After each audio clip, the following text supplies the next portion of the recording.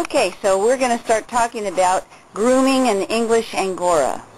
This is a blue English Angora, and her coat is about ready to go. You can see the matting in here, and you can see that this needs to be groomed out or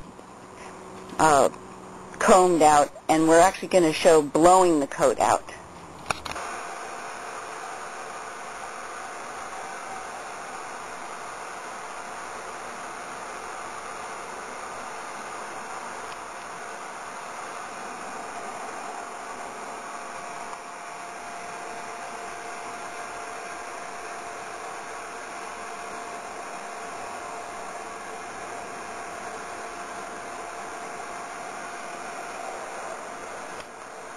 So this bunny, we're going to use several different tools to loosen her coat.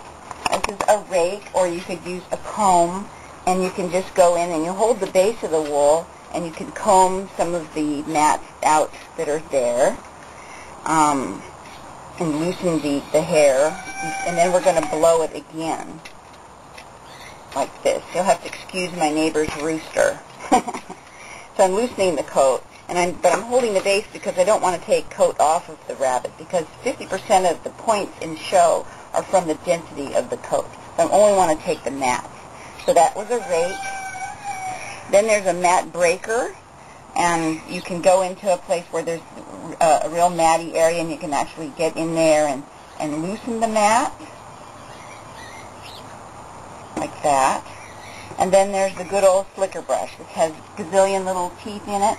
And you hold the base of the wool and you can loosen up the coat like that.